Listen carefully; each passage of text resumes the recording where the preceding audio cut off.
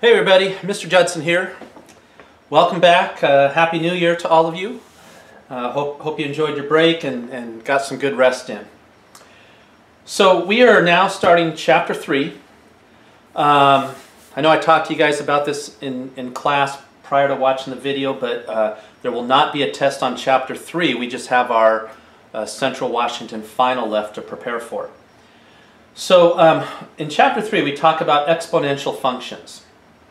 What that means is that our variable x is in the exponent, and this is kind of the general form of an exponential function. So, kind of thinking back to Chapter 1, we would have a, b, c, and d in the equation. This n is just some number, and depending on what that number is, we could have an exponential function that shows exponential growth or exponential decay. Decay is when something decreases in value, like an automobile. You go buy a brand new car, everybody knows the moment you drive it off the lot, it decreases in value. And it continues to decrease as long as you own it. And that way when you sell it someday, you just know you're selling your car for a lot less than what you bought it for. For that reason alone, I will never buy a new car, a brand new car. If I'm going to buy a vehicle, I want it to be 4 or 5 years old, because I want to let somebody else take the depreciation. That decrease in value. I'm still going to lose value, but not as much. And so I just choose to buy used cars as opposed to brand new cars. Growth is like if you invest money or if you buy a house, what you hope is that it grows in value over time. For a lot of people, their home is almost like a retirement account. You buy your home, you pay it off, and then at some point you sell your home, and there's a good chunk of money there that you can use to, survive on in your retirement years. Electronics all decrease in value. Computers, your phones. I don't think people even talk about MP3 players anymore or iPods, because everybody keeps their music on their phone. But any kind of electronic stuff is going to decrease in value. Artwork, especially famous artwork, will increase in value. That would be a good investment. Stocks and bonds will increase in value. Okay. So what we want to do for today is we just kind of want to introduce the idea of an exponential function. Anytime the n value is greater than 1, and a lot of times you'll see things like 1.5, 1.2. As long as it's larger than 1, it means that it's increasing in value. Okay? And as long as the b value here is positive. Okay? N is greater than 1, b is positive, then we've got exponential growth. If n is between 0 and 1, think about, like, if this is 0.5, and you start raising it to an exponent, what's 0.5 times 0.5? It's 0.25. It just got smaller. And if you multiply it by 0.5 again, it's going to get even smaller. So any time that n value is less than 1, we won't see a negative number here. Okay, it'll always be positive, but if it's between 0 and 1, that means you're taking part of a part. Right? 80% of 80% is a smaller value. It's 64%. So anytime this number is less than 1 but greater than 0, as you keep on multiplying times itself, it just gets smaller and smaller. Remember, when we talk about exponents, it means you're multiplying something times itself a certain number of times. Okay? That's why I say if you take some decimal number but less than 1 and you multiply it times itself over and over again, it just keeps on getting smaller. That's when we get exponential decay. Or if b is negative. If you think back to Chapter 1, we said what happens when b is negative? It flips this graph across the y-axis. And then it looks like this. So we get exponential decay if one or the other happens. Okay? If both of these happen, this number's between 0 and 1, and we got a negative number here for b, well, then it just flips it again. We have decay and the b value is negative, so it flips the graph. It goes back to exponential growth. So if both of these were true, then we would have growth again. All right? So we'll do some practice with this. One of our goals is to be able to graph exponential functions, but probably more importantly is just to understand them and how they work. So let's start with something simple. Let's say I've got g of x equals 3 times 0.95 raised to the 2x power. And I want for you guys to find g of -3. So that's just a calculator problem. You know, plug it in, see what you get. You guys go ahead and try it.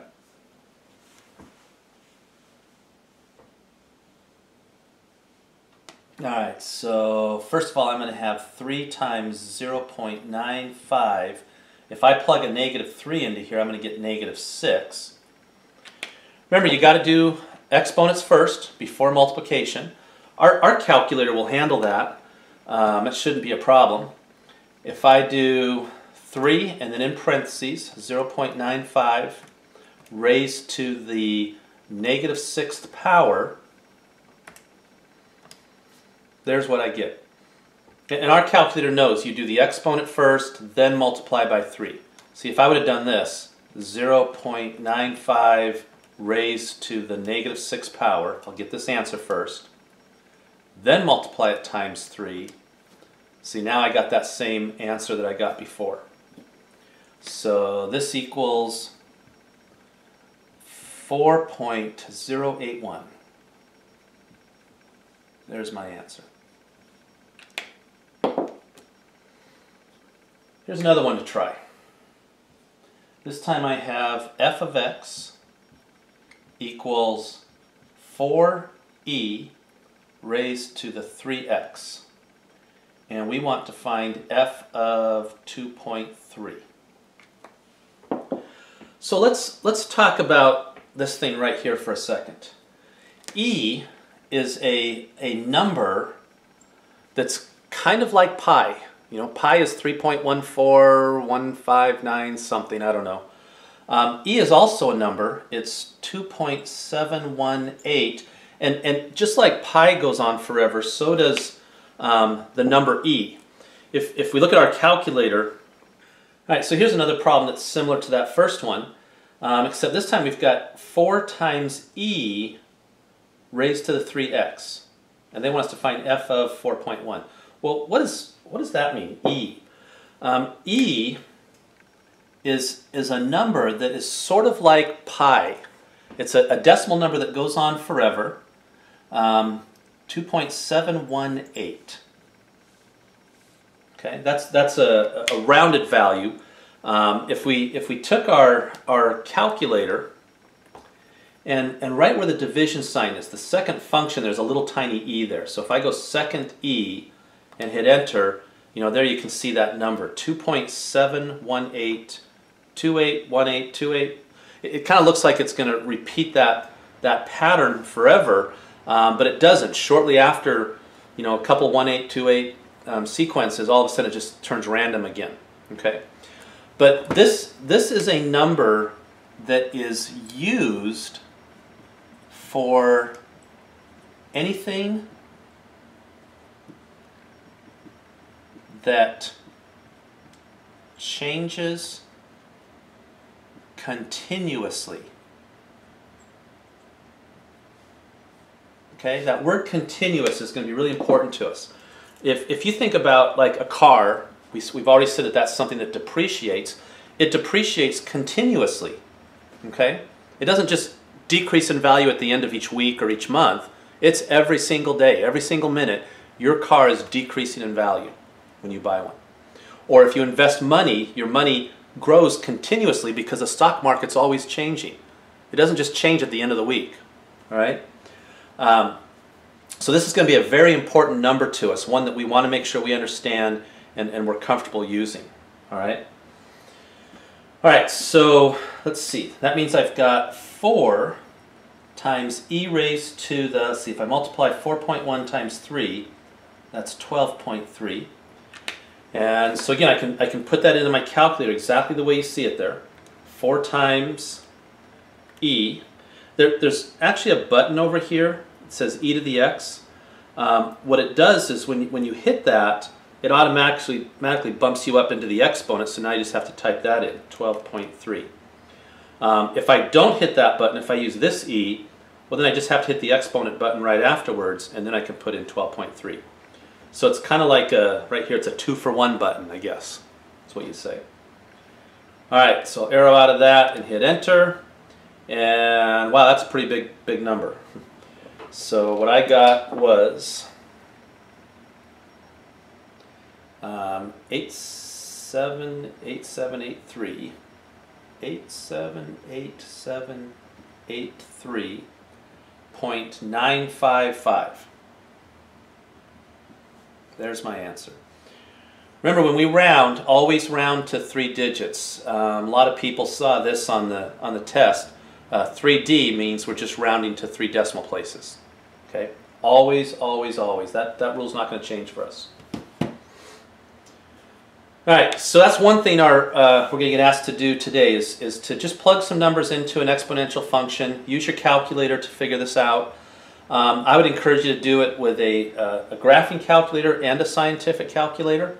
It's always good to know how to work both of them. So when we graph an exponential function,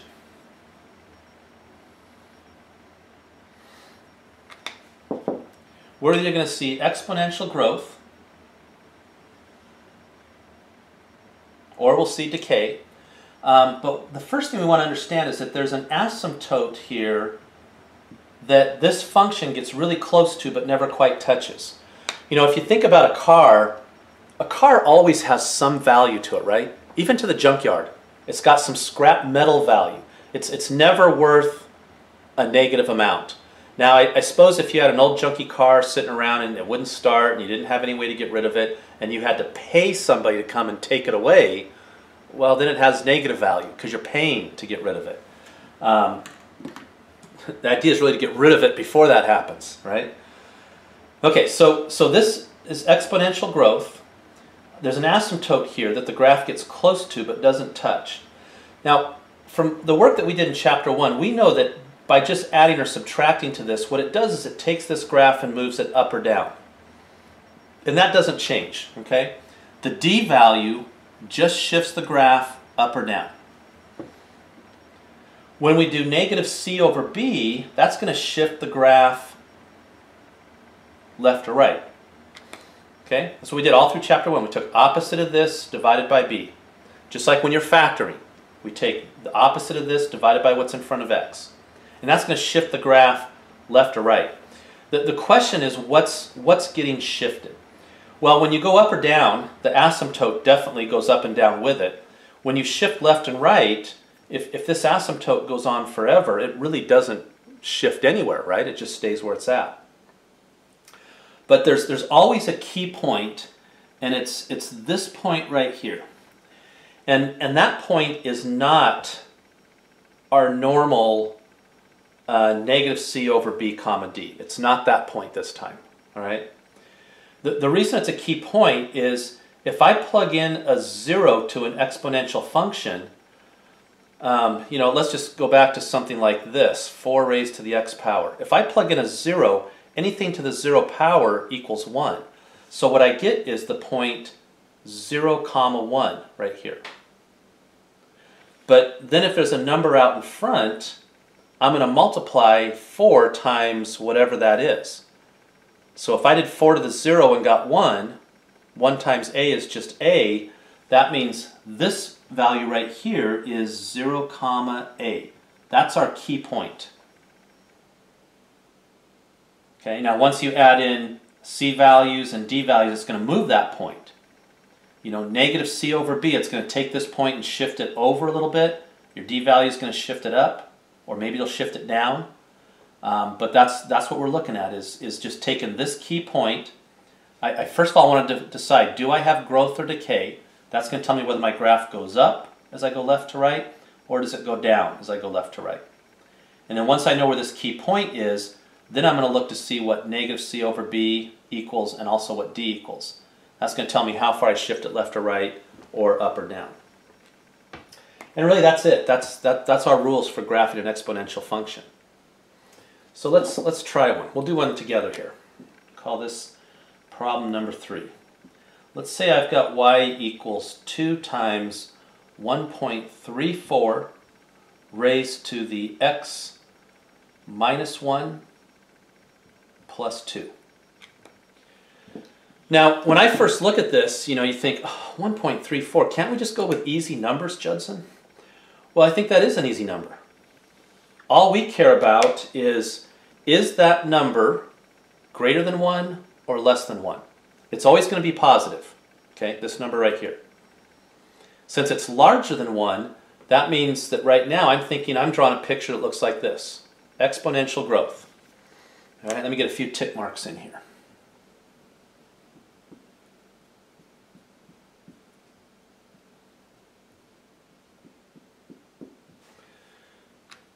All right, so 0 comma a, here's my a value. That's my key point to start with. I'm going to put a dot here, but that's not where it's going to stay because it has to move somewhere, right? When I do opposite of c over b, that's positive 1 over 1. So I'm going to go 1 unit in the positive direction.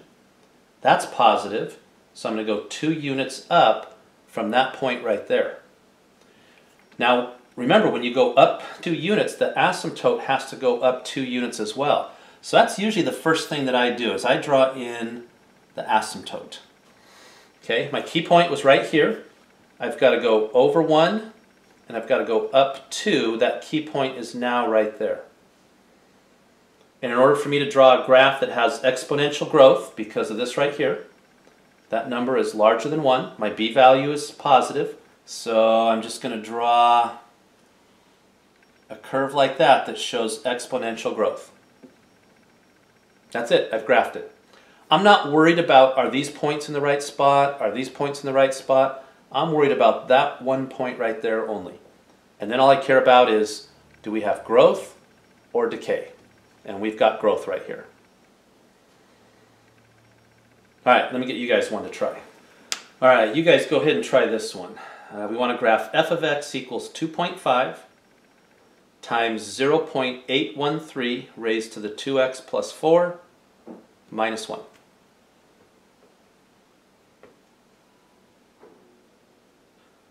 All right, so I'm looking at this, and what I see is a number that is between 0 and 1.